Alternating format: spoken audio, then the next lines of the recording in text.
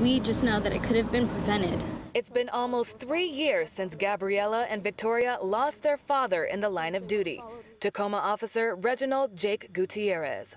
Years later, we're still left with questions that should have been answered from the get-go. The sisters filed a lawsuit against the city of Tacoma. They say they want to hold the city and the police department accountable for the wrongful death of their father. We're going to be affected by it forever regardless, so might as well try and get answers while we're being affected by it directly. Gutierrez was shot and killed while responding to a domestic violence call on November 30th, 2016. Officials say Gutierrez's killer was Bruce Johnson. First off, you'll see a warrant of arrest. Family attorney Lauren Cochran says Johnson was stopped by Tacoma police for his hostile behavior and impersonating an officer at the Tacoma Mall just 15 days before Officer Gutierrez was killed.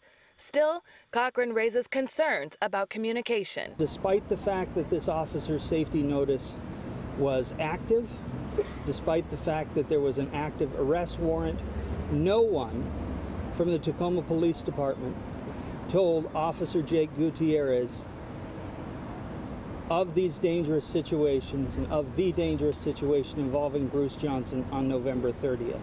Now his daughters want answers from the city he served for 17 years. Our dad would stop at nothing if one of us had something happen to us. So we are doing that for our dad because he's with us still.